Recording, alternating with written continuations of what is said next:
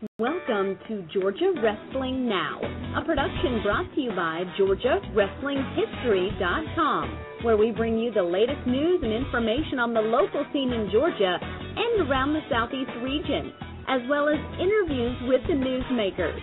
And now, the GWH Radio Network presents Georgia Wrestling Now.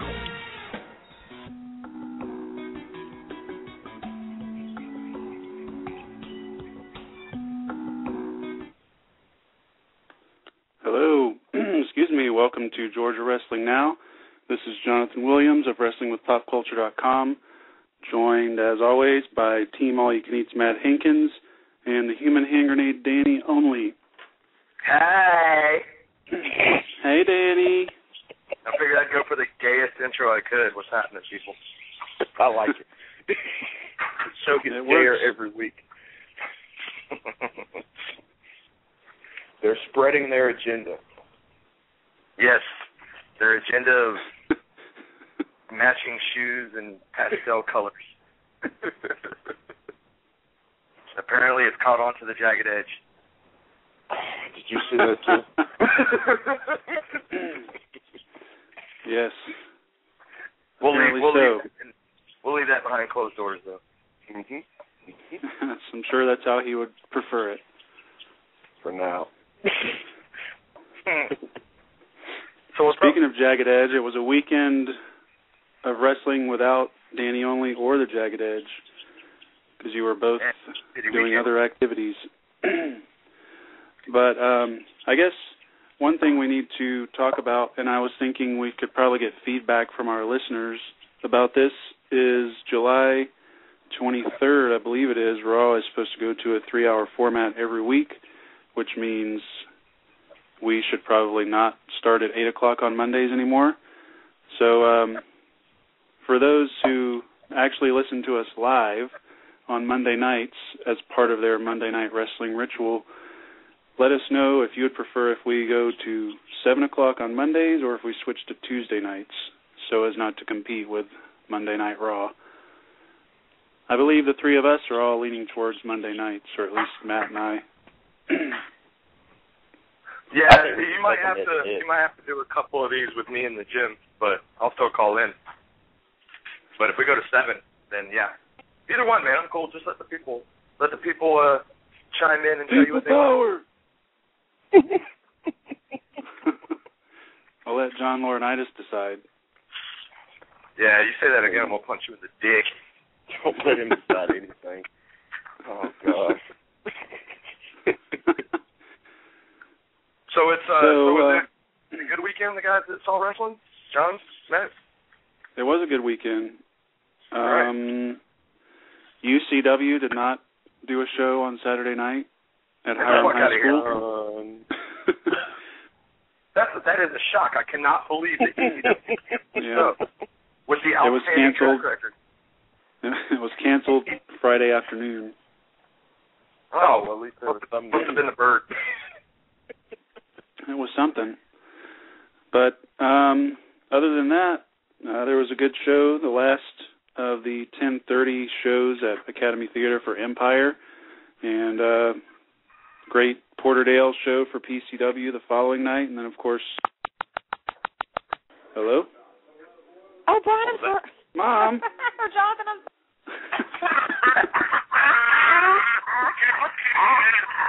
that's great. That was my roommate. That's the best thing that happened to me all day. Yeah. Mom, I'm doing my radio show. I have to do this now. Your bed's a car. Don't you know every Monday at 8? Your bed's a car. Yeah, but it's a fucking sweet car.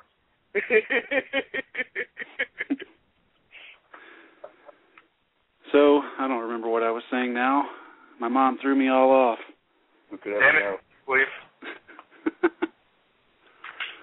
So, yes, we were talking about the pay-per-view last night, Over the Limit, and local shows over the weekend.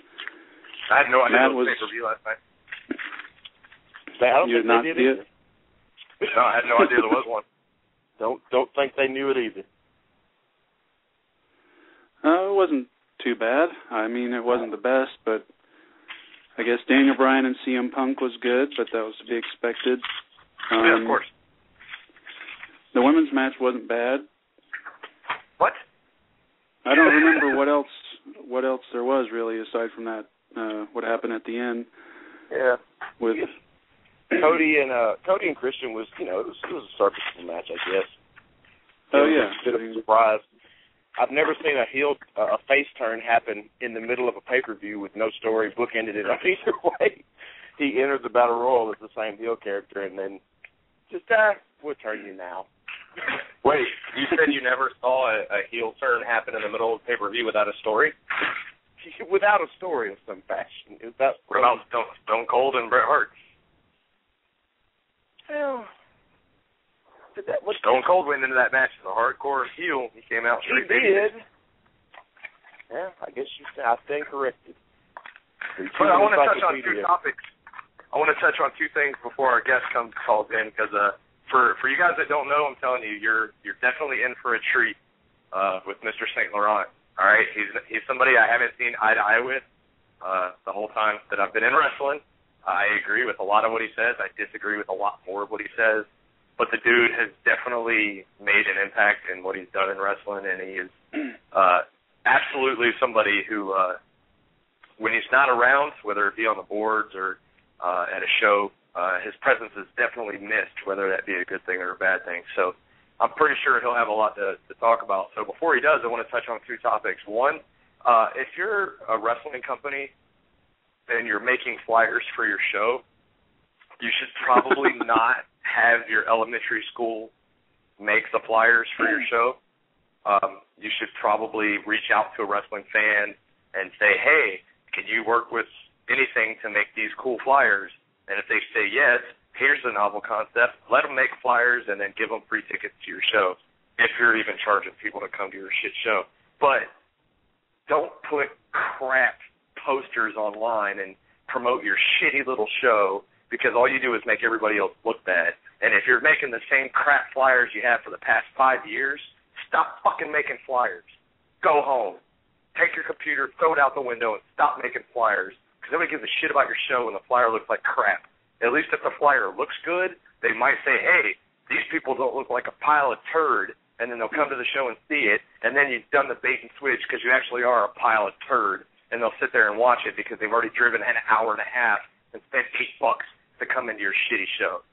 Secondly, if you're a dude in the wrestling business and you've got your chick in the wrestling business, you're an idiot, and you need to keep her on a really, really, really tight leash, because I know from personal experience, and I've seen the pictures, there's a certain wrestler who frequents the Georgia and Alabama area whose chick has been sending a friend of mine pictures of her tits and saying how much she wants to bang him and get banged by him. So keep your women the fuck out of wrestling, or just get ready to deal with it. That's it. I'm off my soapbox. I'm making pizza now. All right. Well, in response to your points, your description of Mister Saint Laurent could be interchangeable with our other guest tonight, which is the Wicked Nemesis, another person you have a little bit of history with, Dany. I'm guessing you have seen eye to eye with him and not seen eye to eye with him. Everything you said about the other guy could be said about him too. So it should be an interesting show. On your second point, I heard Championship Wrestling Overload has a show this weekend, as do several other promotions. One in particular that looks interesting is Elite Wrestling Atlanta, I guess it is, EWA in Griffin. They've got Gunner, Luke Gallows versus Jimmy Rave, Kyle Matthews versus Frankie Valentine, Pandora, Mason, lots of great local talent on that show, and that's Saturday in Griffin at the Taylor Street Gym. And then Peach State Wrestling Alliance will have their big show, but we'll talk more about that later when Wicked Nemesis / Enoch Sarian / what other names he goes by calls in. But he's calling later, so... Is it true they added Davey and Kyle to that show? It's very possible. I did hear that, of course, they're going to be at Academy Theater on Friday, and I believe they're going to be at Rampage on Sunday, so I would imagine they would work some other show on Saturday. But I don't see it on the poster, so I'm looking at it online. And for those listening who doesn't know who he means Ring of Honor World former Ring of Honor World Champ Davey Richards and Kyle O'Reilly, and I'd imagine Tony Cozina, because they're kind of a group package. Yeah, they're all going to be in town, so yes. Well, how about Kevin Steen beating Davey Richards for the Ring of Honor World title? Yeah, I haven't seen it, but it's definitely something I want to check out. So I saw it on Twitter because Kevin Steen Twitter's awesomeness. It was a hard match to find because they had terrible trouble with the feed that night. But I've scoured the internet for it and have not come up with it yet. So, but I would like to see it. But it kind of felt like that was inevitable. Steen is just going to on a steamroller since he came back. Yeah, and I mean, a lot of people don't like him, but I think that's kind of the point with him. So I believe we have our first guest on the line because it looks like it's a Florida area code. But let's find out. Is this Mister Saint Laurent? Yeah, how's it going, guys? All right, how are you? Good. So Dany was telling us a little bit about you just a moment ago. I don't believe you were on the line yet, but regardless of his personal dealings with you, he made it clear that you definitely have a lot to say and make things interesting in wrestling. But I was looking at your website. It looks like you do the same thing in other areas, such as rock and roll and elsewhere. So what are you all about for those, a lot of us in Georgia may not have ever seen you before? Yeah, I mean, I think it's been quite a while since I've wrestled in Georgia, probably not since the Combat Fusion and World One South days.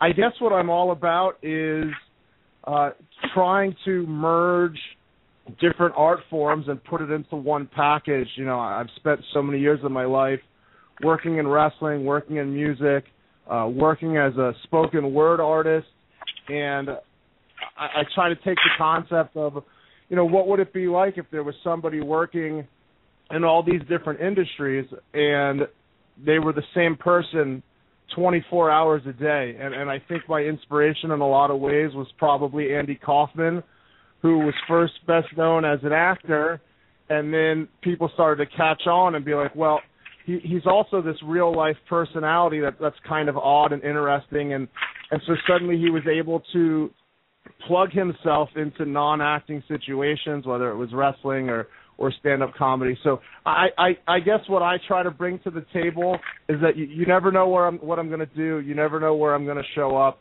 And I'm the same person in wrestling as I am out of wrestling. All right. Well, I understand you a couple of years back you had some kind of altercation. I don't know if it was Twitter or what, but Axl Rose wasn't happy with something you did. Is that right? Well, yeah, actually, I've got a long history with Guns N' Roses as far as, for people that are really into music and are familiar with Guns N' Roses, they had this record that they were working on for so many years, 10, 15 years, working on this new album, and a lot of people thought it was never going to come out. A lot of people thought it didn't exist, and I saw it as an opportunity to where if I could be the man that got my hands on that album and released it, that would probably be something that would generate a lot of attention, and certainly it did. I think that was something that caused more of a stir overseas than it did in the U.S., but yeah, I was the guy that leaked Chinese Democracy. All right, well... that's not a line of bullshit. I can vouch for that for anybody who's doubting it.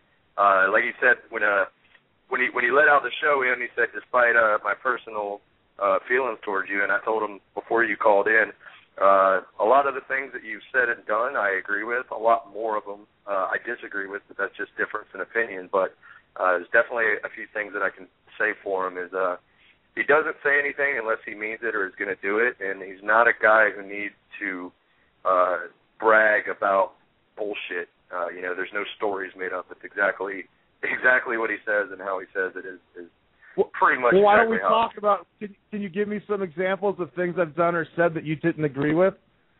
Yeah, mainly just telling me I sucked and that I didn't agree with it at the time, but looking back on it, I actually did suck. But at the time, I just wanted to tell you to fuck off because I don't suck. Same as anybody who gets told that they're terrible, they don't want to hear it. But looking back on it, I do realize that I was pretty bad, but not anymore. So I guess I can deal with that, you know. And I would hope also that, you know, a few years more into the business than you were at that time, that maybe you would realize that if somebody even took the time to single you out and pick apart what you were doing or say that something needed to improve or that this sucks or that sucks, I probably wouldn't have done that if I didn't see talent there to begin with. It wouldn't be worth my time to scour the internet just randomly telling people that they suck. But I saw something in you. I saw a work ethic. I saw a desire, and I just wanted to try to maybe open your mind up to look at things in a different way, which I think maybe you kind of have on your own. But I would hope that looking back on it now, you would realize that I wouldn't just tell you that you were sucked to be an asshole. It was, you know, I always saw potential in you, and I've been very happy to see how you've progressed over the years. Right on. Well, I remember something specifically. There was an exchange. I don't know if it was verbal, typed, or whatever, but there was an exchange where you said something, and I had to be a smartass, and it's something I've always stuck to. That I actually quoted Captain Jack Sparrow when you said, "You're probably the worst wrestler I've ever seen," and I was like, "Yeah, but you have seen me," and it was like that kind of chimed through. You know, there was like at the time, obviously, you don't think about it, but you know, if somebody takes the time, you know, to address you and be like, "That's you're fucking terrible," you know, they're at least paying attention to you. So yeah, definitely appreciate it, because negative criticism is just as good as positive criticism sometimes.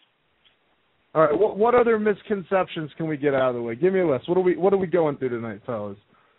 Oh man, I have a question actually. Your logo looks like someone put black ink on their butt and sat on something, and then there's a red dot underneath it. What is that?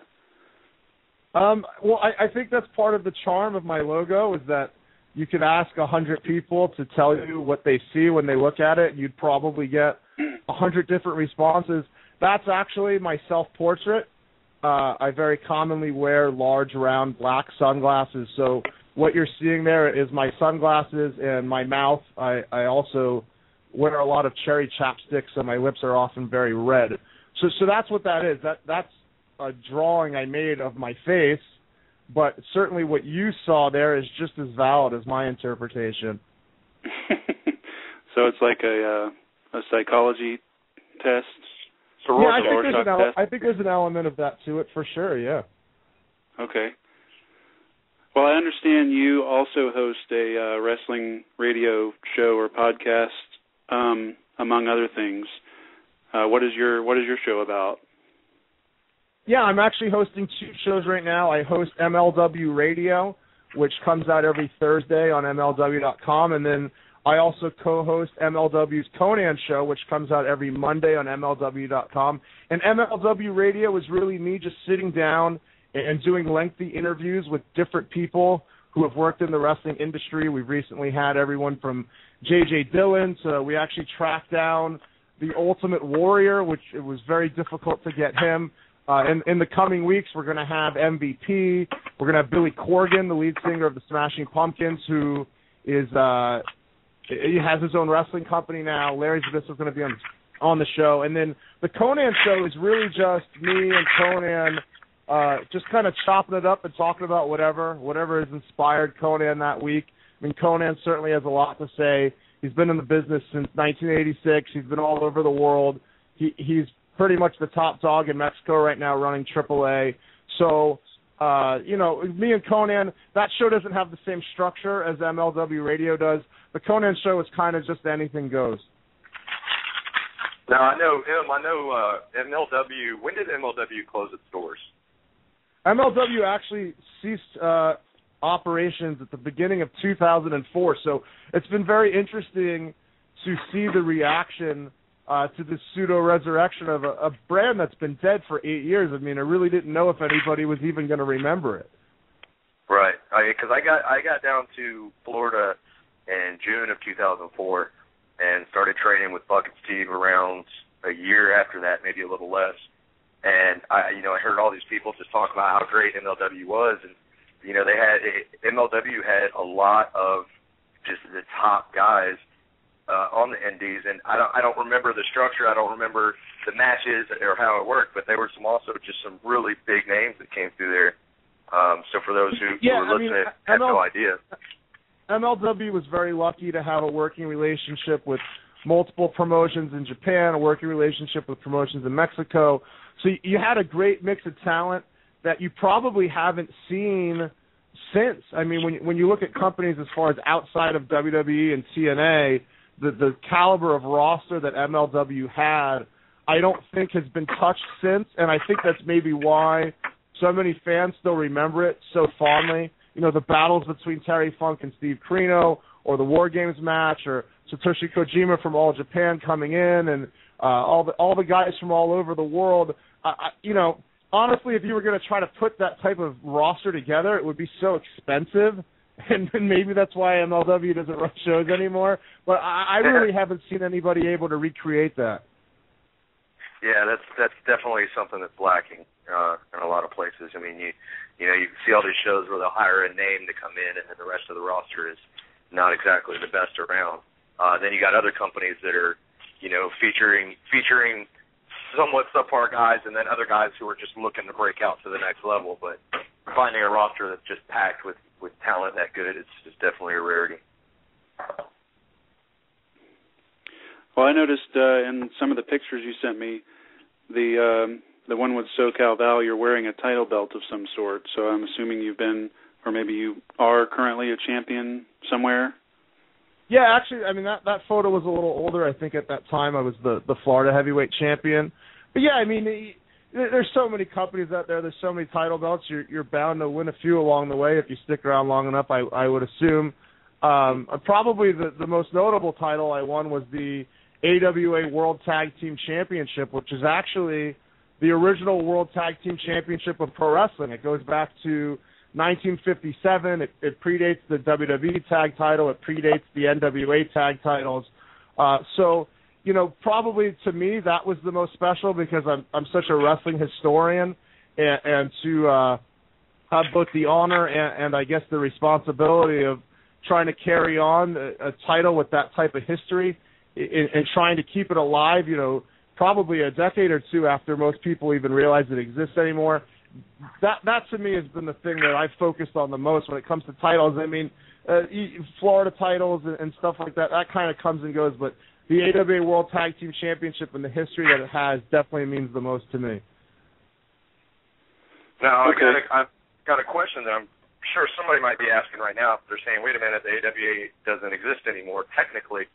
So what is your opinion on that as far as that still being, quote, unquote, a legitimate world title with the legal aspects of AWA not existing? Well, I think if you look at the history of pro wrestling, the history of pro wrestling is littered with examples of championships continuing on even after the company they came from has ceased to exist. I mean, even if you look at the origins of the NWA title splintering from the National Wrestling Association, which was shut down in favor of the National Wrestling Alliance, there's countless examples of that throughout history. So to me, it's the basis of being a champion is the man who beat the man. The basis of being a champion is having something that has some credibility and some history to it. I've never been interested in someone can open a company tomorrow and invent some title. That doesn't mean something to me. What is the history of the title? Where does it stem from? So to me, there's never been any dispute, if you look at the history of the business, that the AWA tag title was the real World Tag Team Championship, and the NWA heavyweight title was the real World Heavyweight Championship. And it would, I guess, would be open to interpretation as far as what would be the real World Junior Heavyweight Championship. I would say probably the NWA. But, titles that have been invented in the last few decades doesn't mean anything to me. The sport had a structured hierarchy. You can go back many decades ago to trace what are the real world titles of wrestling. And I hope that, 50 years from now, there's still an NWA heavyweight champion and there's still an AWA tag champion. How often do you guys defend those titles? At this point, maybe once or twice a year. I don't really wrestle that much anymore, and I hopefully sometime soon I'll be able to say I'm never wrestling again. So I think the only thing that even keeps me wrestling is the fact that we still haven't lost the titles, but I think at some point we will, and when that happens, I don't think I'll feel like the responsibility to have to still climb into the ring. You know, there's better ways to make a living than getting punched in the face and thrown on your head. And so, you know, I'm 29 now. I've been working full-time in wrestling since I was 15 years old. I hope to still be working in wrestling when I'm 85 years old. But as far as me stepping into the ring and lacing up the boots, hopefully that's something I won't be doing much longer. Right on. You sound like you got your history down pretty well. Is there a time or maybe a promotion that you look back on and you think that was the true golden age of all this? Is there one time frame you can point to and say that if I was going to do it any time in history, that'd been when I want to be wrestling? Well, I think to me, probably the pinnacle of wrestling is right before the wrestling promoters and the boxing promoters kind of splinter. Because you really don't have to go back that far. You really only have to go back maybe 60 years, where in most areas of the country, the local wrestling promoter and the local boxing promoter, they were the same person. I mean, Vince McMahon's grandfather was a boxing promoter, and the two sports were kind of controlled hand in hand. You look at modern-day boxing and the World Boxing Association, who crowns champions, and there's a few other organizations that do as well. If you go back to the early days when they were the National Boxing Association, and they were actually the same company as the National Wrestling Association, which the modern NWA splintered out of, that time period before, you know, when the boxing promoters were manipulating things a little bit, but not enough to where the public figured out that everything was completely phony, and the wrestling promoters wanted to manipulate things a little more than they had been, thinking that would lead to more dollar bills in their wallet, and you have this philosophical split where the boxing promoters and the wrestling promoters can't agree on how much corruption and how much influence they're going to have over their sports, and there's like this fork in the road, and they go completely separate ways. I would have loved to have been involved back then, back when you could still, the public was perceiving pro wrestling as a legitimate sport on par with boxing, and boxing was also probably the biggest sport in our country, maybe second right behind baseball. I would have loved to have been around during that time period where just fighting in general was such a huge part of our culture.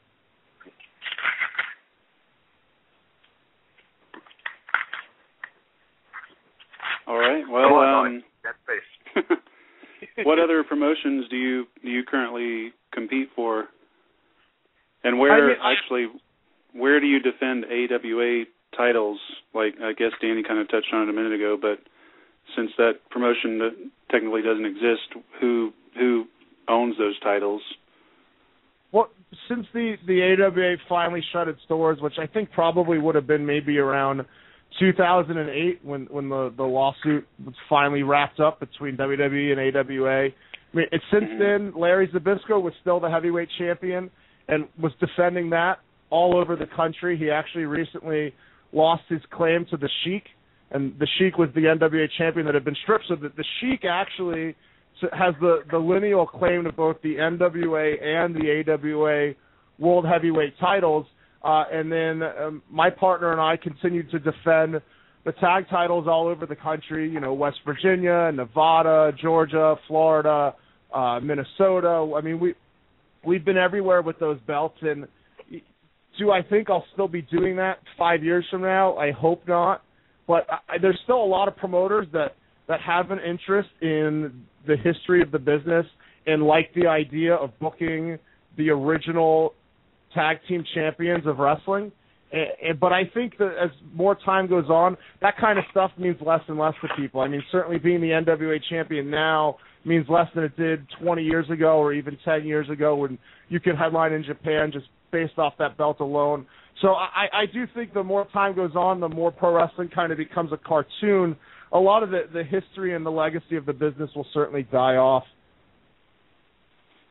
Do you think you'll still be involved with wrestling even after you're actively not participating?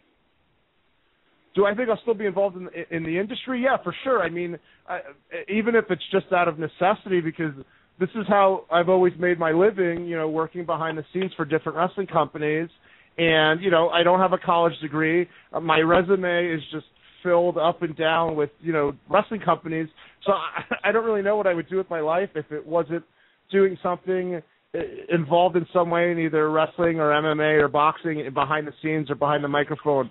So, I mean, the fact that I still wrestle occasionally, to me, has nothing to do, you know, most people in independent wrestling, they've got their real-life job outside of wrestling, and it just so happens that my real-life job outside of wrestling is in wrestling.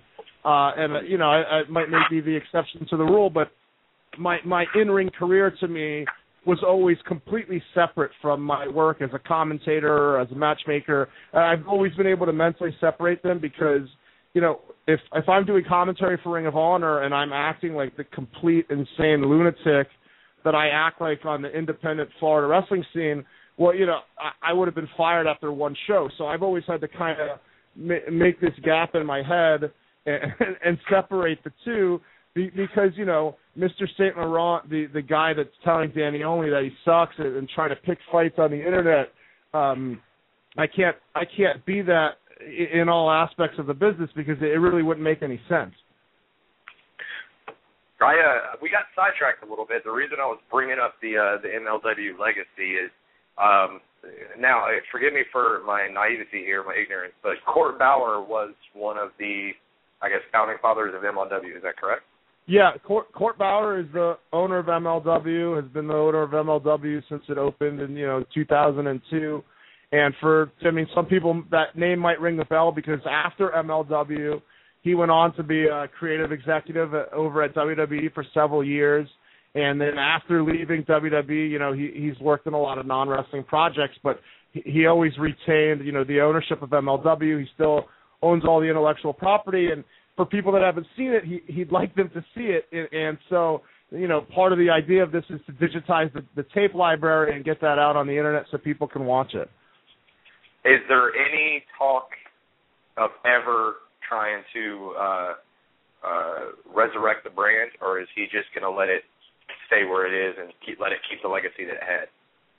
Well, I mean, is it something that the boys talk about? Yeah, I get asked literally 50 times a day, hey, is MLW coming back? Hey, is MLW coming back? Because people, you know that I've kind of been like Court's lieutenant, I guess you could say, for, God, it's almost been a decade at this point.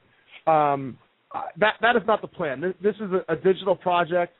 Could the tapes end up airing again on television in certain markets across the world? Yeah, they could. We want to get the tape library out there. Certainly the radio shows have taken off, like, you know, well beyond our expectations. We thought at first we'd just be interviewing people from MLW's history so that the old fans would have something to listen to. And then before you know it, the shows are really taking off and we're getting listeners from all over the world. If it was going to come back, that would be above my pay grade. I probably wouldn't know it anyways, but that's certainly not the plan right now. Right on. Hey, I don't know if you mentioned this earlier. I don't think I heard you say it, but who is your tag team partner? My tag team partner is the very controversial Chasen Rance from VH1 Tool Academy, and he's certainly gotten some attention since then from different legal issues that he's had. So, you know, it's made it difficult to defend those titles maybe as much as he would like because, you know, he's still wrestling all the time. I barely wrestle. If we never defended them ever again, I think I'd be okay with that. So he kind of sets that stuff up and then, you know, lets me know when I'm supposed to show up. And, you know, I stumble in the building and kind of fake my way through it. But, you know, Chasen is still wrestling all over the place and, you know, he's a talented guy, but, you know, he seems to have a penchant for rubbing people the wrong way, and I'm sure Dany has heard stories from other people, and so, you know, he kind of runs the ship when it comes to the in-ring stuff, and then I worry about the out-of-the-ring stuff. Okay. Well, we have to take a quick commercial break and get ready for our next guest, the Wicked Nemesis. Mr. Saint Laurent, you're welcome to stay online if you'd like, but we'll be back in just a moment. Georgia wrestling fans, you're going to want to make your plans to be at Johnny G's the first, third, and fifth Sunday of every month, 2 p.m. bell time for Rampage Pro Wrestling television tapings.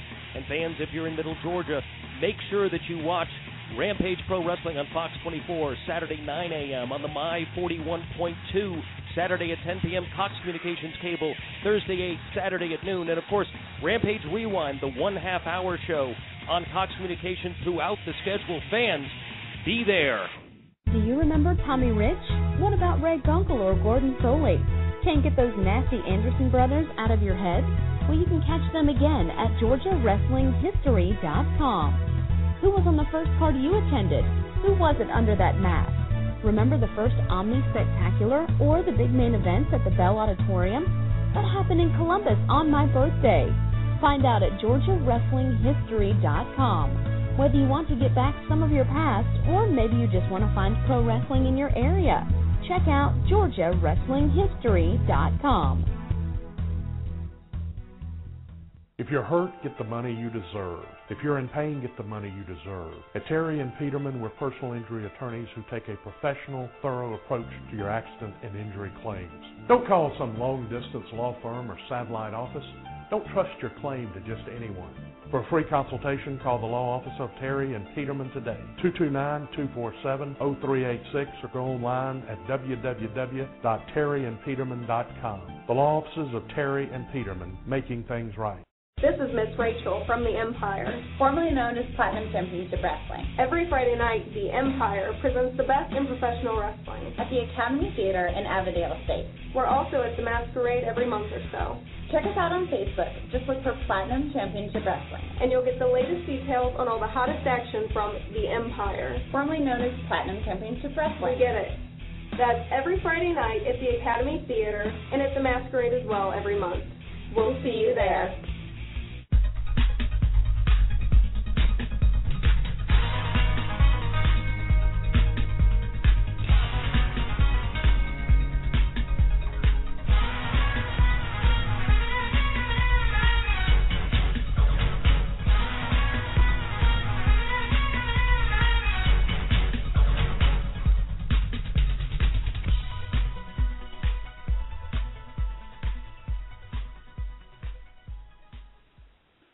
Welcome back to Georgia Wrestling Now. This is Jonathan Williams from WrestlingWithPopCulture.com, being joined by Matt Hankins and Dany Only, as well as Mister Saint Laurent, and we are now being joined by the Wicked Nemesis, Enoch Sarian.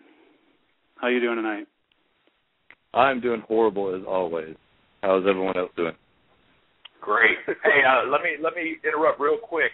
One of the main reasons that I wanted to bring MSL onto the show is because he, as I said, he's very outspoken, which I also know that the Wicked Nemesis is, and I feel that they both have very strong opinions on exactly what the fuck is wrong with wrestling today.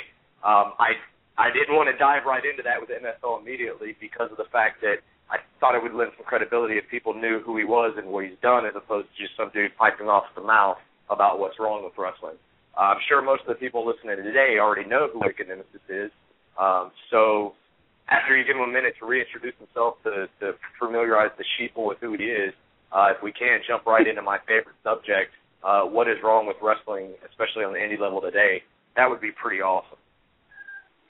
Sure. Well, I'll go ahead. Well, who gives a shit who I am? Let's just go. I'll tell you what's wrong with it, Dany. And I'm sure everybody, it's people that have no fucking business being in the business, running power moves in the business.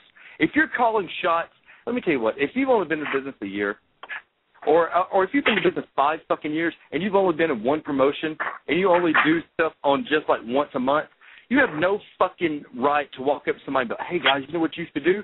I don't give a shit what you should do. You should fucking stay out of the business that we're in. Okay? That's what's wrong with the business. When you have people who have never taken a single fucking bump in their life, somebody that has never stepped foot in the ring besides to grab a microphone, calling shots, and putting people like, well, this person should go over and this person should go over. You don't fucking know. That's what's wrong with the business, in my humble opinion. I think that's right. You know, you got people who say, yeah, I'm a wrestler, and it's funny. I read somewhere where they you can't ask anymore how long have you been working. You have to ask how many matches you've had, because I've been wrestling almost at 6 years. There were times when I was in Florida where I was wrestling 3 to 4 times a week. There's times when I was up here where I was only wrestling once a week.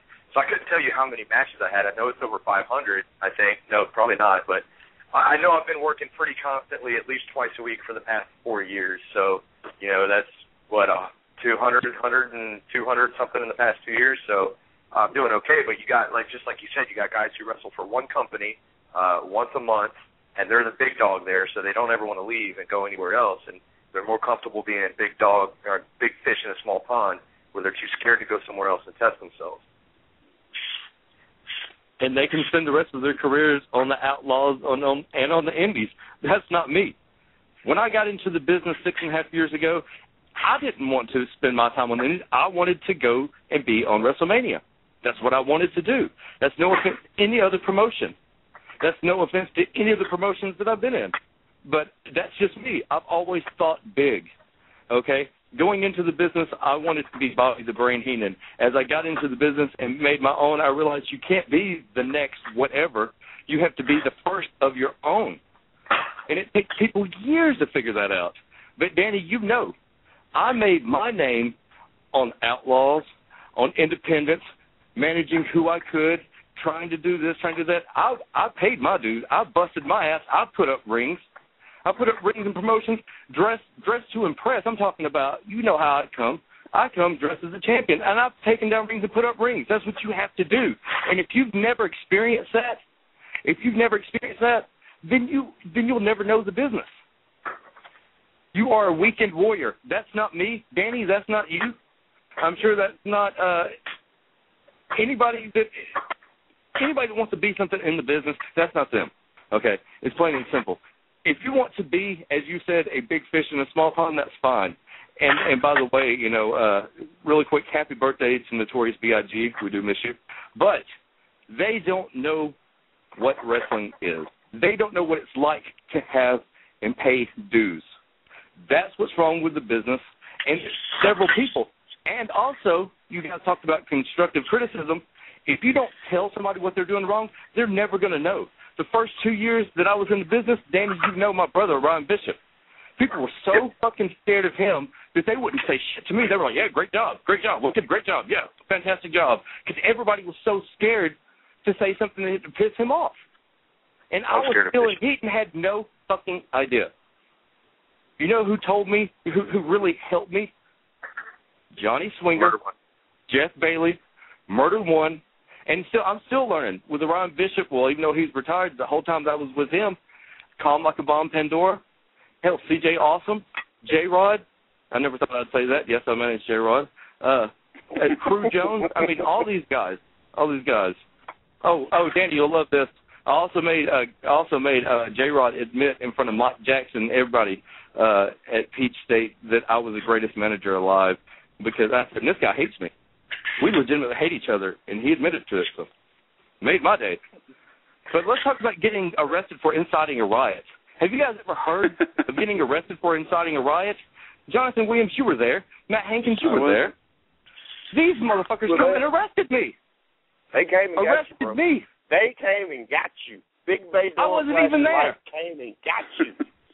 I was at Alabama Wrestling Alliance in Munford, Alabama, when the riot broke out. Okay, Simon Sermon got on here and pussyfooted around what happened. He kind of told what happened. What happened is that the fans started screaming whenever it was decided that there was going to be a no disqualification match between what was then called the Tribulation. Oh, and kudos to the PWA fans. I have kids that are barely old enough to get into school telling me, I hope you fucking die. I hope your dick rots off from fucking gonorrhea, you fucking faggot. And I'm like, you do realize that Simon Sermon's a homosexual. And how dare you? Do you kiss your mom with that mouth? But yet they have a problem with us being called the Tribulation. Well, and that's complete shit. Okay? That's what happens. And you know this. Wrestling. And you know this for a fact, Dany Olin. I am very picky how I use the MOD label. The Merchants of Death are like the Illuminati. It's like the Bilderberg. It's like the 322, the skull and bones of professional wrestling. It's not just fucking something you throw around. The Merchants of Death is not just something you're like, hey, I want to be an MOD member today. No, that's not how it works. Dany only busted his ass. Murder One and Ryan Bishop didn't want him to be an MOD member. But Johnny Slaughter and I said yes. Same thing with Corey Hollis. Nobody wanted Corey Hollis to be an MOD member. These two guys busted their asses, and they made their way into the MOD. Same thing with all of us. We all put our noses to the grindstone, went out every Wednesday, every Thursday, every Friday, every Saturday. God, how many? I've missed the day, the fucking day after. Just less than 24 hours after my third child was born, I was at Peak Shape Wrestling Alliance. Because that's what you fucking do. I've missed birthdays. I've missed my son's first home run in baseball. I missed his first goal. I missed all this shit because of fucking wrestling. Right now, I can't go out and I can't play soccer with my son because I blew up my fucking knee at GCW, a great championship wrestling in Phoenix City. That's what the business is about. It's not fucking sitting behind a desk thinking that for 1 second, well, I think I know what's going to go on. No, the fuck you don't. And I don't give a shit if you've managed. Well, I managed 15 years ago. Who gives a shit? I trained as a wrestler. I busted my ass.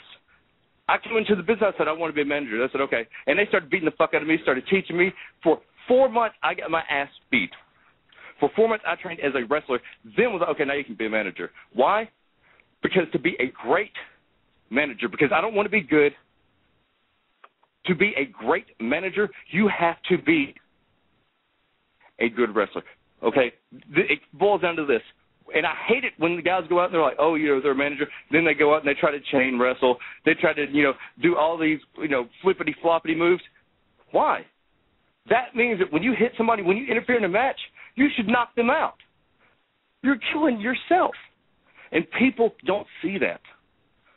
And it starts at the top. It's people that don't know what the fuck they're doing, putting other people in charge. I have some questions for the Wicked Nemesis.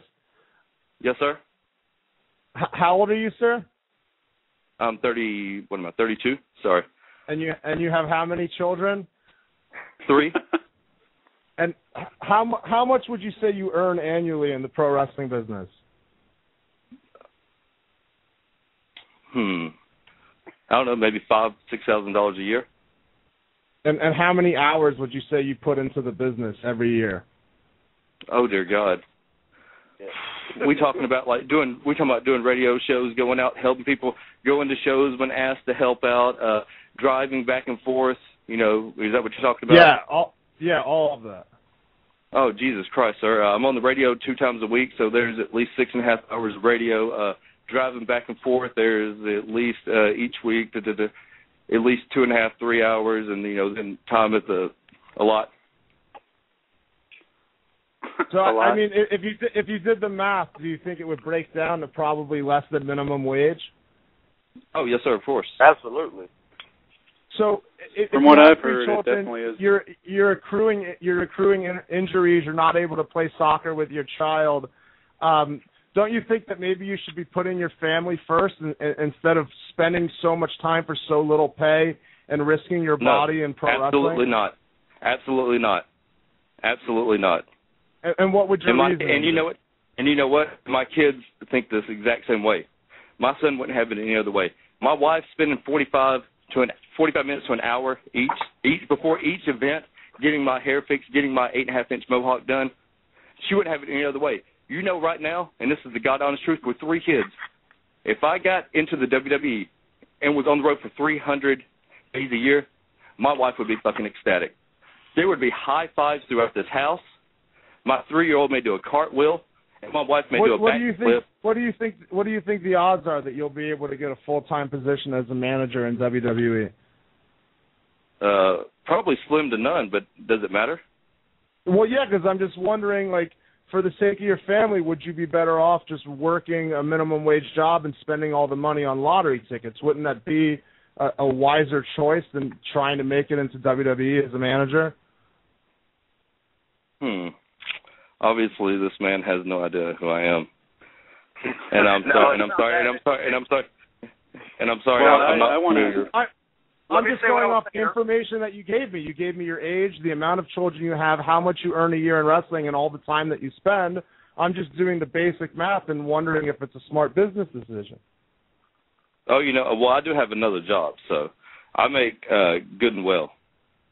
So both of you guys have your own radio shows, so that might be something you could take up on each other's shows in the near future. But we're running out of time. Dany brought up what's wrong with the wrestling business, and the problem with the wrestling business is people are in it because they're fans and not because it's a smart business decision to be in it. That's the problem, is that the industry is littered with people who do it because they think it's cool or it makes them feel good about themselves because they're a big fan and they're marking out, instead of people who say, well, I have a skill or I have an ability that would allow me to make a living doing this, and so you just have a bunch of dreamers that have infiltrated everything, and so the whole business is falling apart. Well, let me ask you something real quick, and this is, again, I guess one of the things where I'm saying we don't see exactly eye to eye. You said something earlier, Em, about how you were able to make a living off of wrestling, and you're probably one of the few exceptions, to the rule. I see what you're saying about somebody who's, not going to go anywhere, not going to get any better, not going to do anything, and they're losing their ass constantly every day, every show, every week. But it's obvious that people do not make the living wrestling that they used to. There's still some who get flown around the country to wrestle. There's still some that do make a very good living off of it. But then there's guys like me who, at the end of the day, the best I can hope for is to not lose my ass and to try to come out a little bit ahead and not be crippled, when it's all said and done. But I'm also somebody who is constantly trying to get better and who is striving to get to the next level. Chances are I more than likely will never make it to the WWE because I'm already 32 and I'm well aware of that. But I don't think that I'm one of these guys that's just playing wrestler and marking out, because I put the work in to get better at what I love doing. And I'm not losing my ass. If you look at the facts, if you look at your situation and you say to yourself, it's not a smart business decision to do this and to sacrifice my body, that I will not be making a lucrative living doing this, and you choose to do it anyways, then the reason for doing that would have to be because you're a mark. And so that's the problem with the business, is there's not enough people who say this is not a smart business choice, and so you know what, I'm not going to do it, even though maybe it would have been fun or cool. But does the business not die if dreamers stop getting into this business? I mean, I can't imagine too many people can look at an industry with one viable company to go work for, in truth, and three, if you stretch it at the most, one place that you could go make a living at, and say that's a viable thing to get into. Would you say the same thing to a kid on a basketball court or a football field, that, hey, you're probably not going to get drafted by the NBA or the NFL, you should just stop doing this now? Yeah, but you could say to a kid who maybe is in that ghetto with very few other prospects, at least there's more people who way more people that make a legitimate living playing basketball than there are as a professional wrestler. And even if they don't make it to the professional level, they still might be able to earn themselves a free education. So if you look at the odds of trying to better your life through basketball compared to bettering your life through wrestling, there's no comparison whatsoever. And everyone has to look at their own personal circumstances. What are their prospects in life? You might have a kid in that inner city from a broken home who's living off of welfare, who that is their shot to get out of there. And even that's a long shot. But when you look at pro wrestling, when you look at guys who either, A, don't have the athletic credentials or don't have the right last name to have any shot at making it, and they do it anyways because they're a big fan, I think our perspective on that needs to change and say, wait a second, if you're a big fan, buy a ticket, watch it on TV, don't pollute the business. And if the business dies because all that was left was dreamers, well, then let it die. I mean, there's no rule that says every industry has to live on until the end of time. I don't know how many horse and buggies are being sold every year, but I would imagine it's not many. Well, good thing that's your fucking opinion and not mine. Maybe I should have you know what? God, maybe I'll go steal the next Soundgarden CD. How's that sound? Well, if you thought that was going to lead to some sort of productive life or put your children through college, then I would say go for it. I find that example to be very odd. Look. Don't tell me what to do with me, okay? You do what you do with you. You go out, you have a good life. This Friday night, I'll be at NWA Pro South in Piedmont, Alabama. This Saturday, I'll be at Peach State Wrestling Alliance, where I have, quite a trick up my sleeve, and ask Mike Jackson about the third-degree burn that I put on his chest when I threw a fireball in it. Okay? And how much did he get paid to have third-degree burns on his chest?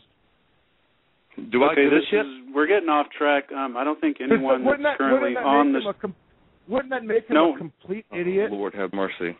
No one that's on the show right now is guilty of being a mark that's putting themselves over and starting a promotion just to be champion or any of the stuff that we talk about almost every week here. And we're running out of time, so I did have some particular things I wanted to talk to Wicked Nemesis about, and he brought it up just now with Peach State. So, yeah, we've talked a lot about what's going on in PWA over the last few weeks, and we've had the exotic ones on here. And so anyway, I think anyone who listens to the show regularly knows what's going on there. So what is going on with you this Saturday, and then I guess a week later they're having their big anniversary show. After what happened 2 weeks ago, or a week and a half ago, Enoch, you were arrested and somehow you got out of jail and you were back by the end of the show, and everyone was up in arms about how you got back and everything. So what can you tell us about this Saturday show? Well, now that I have 5 minutes, I guess to say what I need to say. I have something planned, and I guess I should cut the Mark promo. Yada yada yada, blah blah blah. Who gives a shit? I'm going to take over Peach State Wrestling Alliance, plain and simple. And I don't give a shit if Davey Richards is there. I don't care who's there, okay? Because it's all about me and the Merchants of Death, plain and simple. Okay? Anybody that wants to come and be on the card, that's fine. Just don't get in our way. The exotic ones, you pulled your little shenanigans, and I love how the fact that somehow my email had Chris Knox referred to as Mike Knox. Priceless. Simply priceless. I noticed that too. And you know, and it's the little things like that. If you're gonna sell it, make sure you really sell it.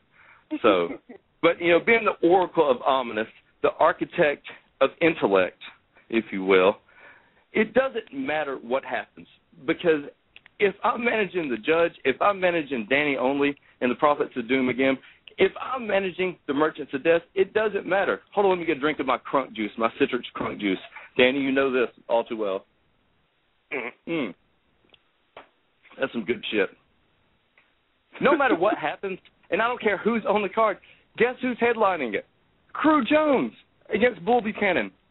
And I'm going to allow, because I respect Bull, I'm going to allow Bull Buchanan the same opportunity that we allowed Johnny Swinger. Just walk away. Just quit. Let us go into the June 2nd show, event, card, what have you, and let us just do what we do. Stay out of our way. Crew Jones is going to continue to be the Heritage Champion. CJ Awesome and J-Rod are going to continue to be the Tag Team Champions. And Chris Knox, the unlucky charm Chris Knox, not Mike Knox, is going to continue to be undefeated. And you guys saw how he manhandled Mike Jackson.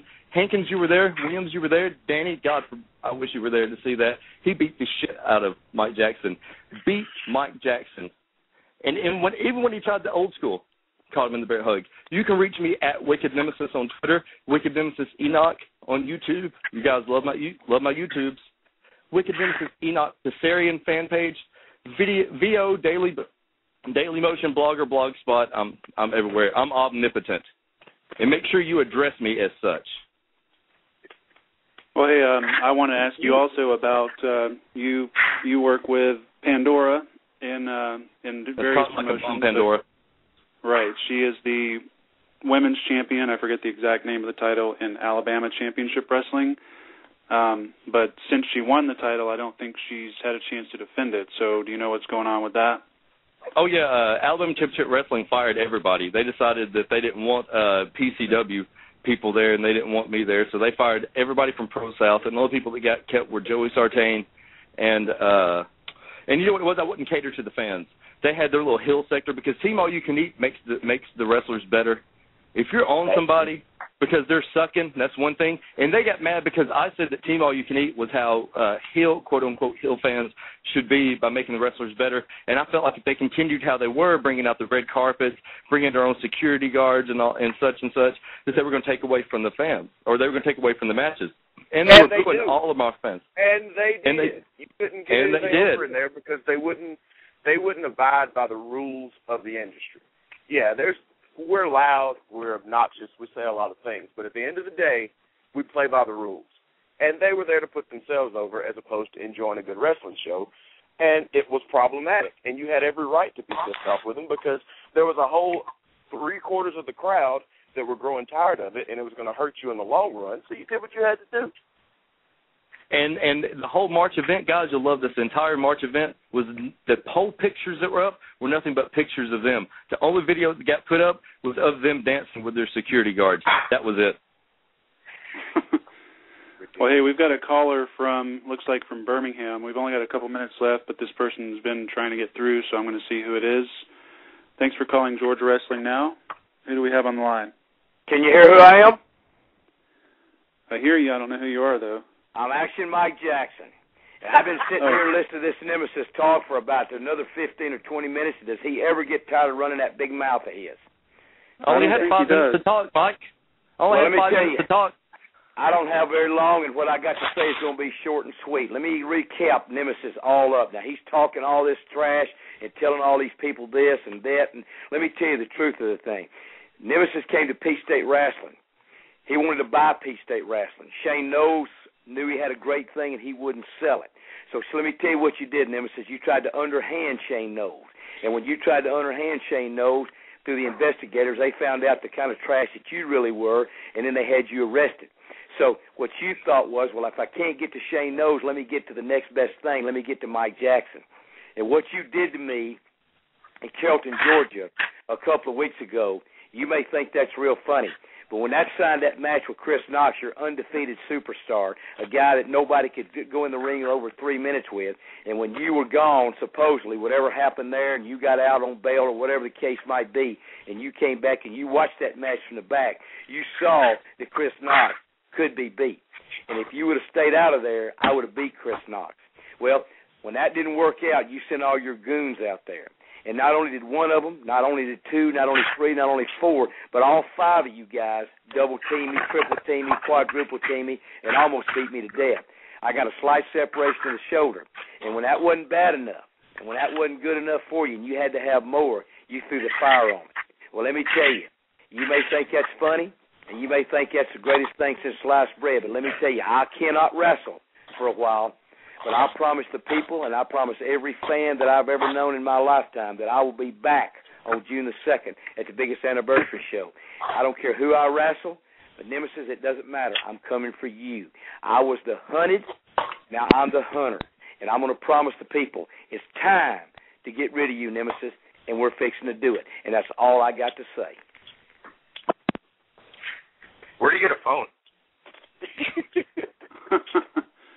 Well, that's all he had to say, and he hung up.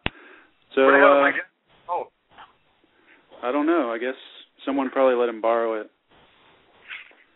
I figured he sent a message with smoke signals. All right. Well, we're out of time, but we will be back next week with Shane Knowles will actually be one of our guests from Peach State Wrestling Alliance. So we'll hear from him after whatever happens this Saturday. We will also have someone from Monstrosity Championship Wrestling because they will be back at the Monster Bash at the Starlight Drive-In on June 3rd. And we may have someone from Atlanta Midget Wrestling, which will be in town on June 2nd.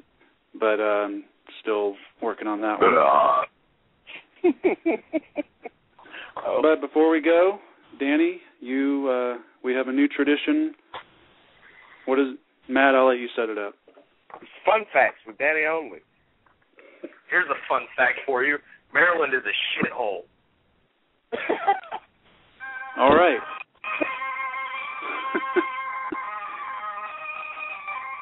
And that has been your fun fact with Danny only. All right. Well, we will be back next Monday. I believe we'll have lots to talk about. Is Anarchy running this Saturday, Danny? 26, yeah. Yeah, so we've got a lot of shows. Anarchy, Peach State Wrestling Alliance. Danny only's a mark. I said Danny only's a mark. I'm a mark. Yes, Mike Jackson's a mark. Everybody that's ever dreamed, you are a mark. You suck dick. You're a sheeple. You're a mark. Danny only, you're a mark. I'm okay with that. Well, I'm not. Thank you guys for having me on the for. Stop being a mark. Thanks for calling. We'll see you Saturday, Mr. Enoch. And until then, have a good week. We'll be back on Monday. Listen next week, people. Bye. Georgia wrestling fans, you're going to want to make your plans to be at Johnny G's the first, third, and fifth Sunday of every month, 2 p.m. bell time for Rampage Pro Wrestling television tapings. And fans, if you're in Middle Georgia, make sure that you watch Rampage Pro Wrestling on Fox 24, Saturday 9 a.m. on the My 41.2, Saturday at 10 p.m. Cox Communications Cable, Thursday 8, Saturday at noon, and of course, Rampage Rewind, the 1/2 hour show on Cox Communications throughout the schedule. Fans, be there. Do you remember Tommy Rich? What about Ray Gunkel or Gordon Soley?